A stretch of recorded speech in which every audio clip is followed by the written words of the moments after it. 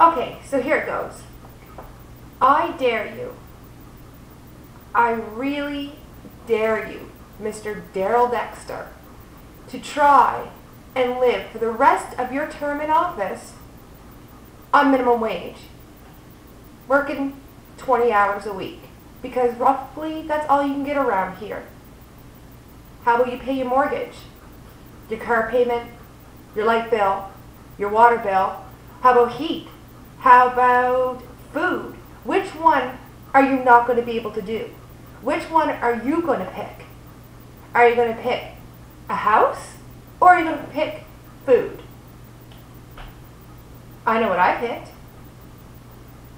I picked to live it with a roof over my head. I'd like to see you stand in a lineup at the food bank with the 300 other people there on Tuesdays.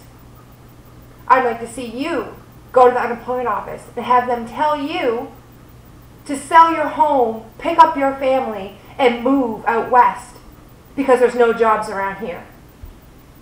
I dare you, Darrell Dexter, for the rest of your term to live like the rest of us.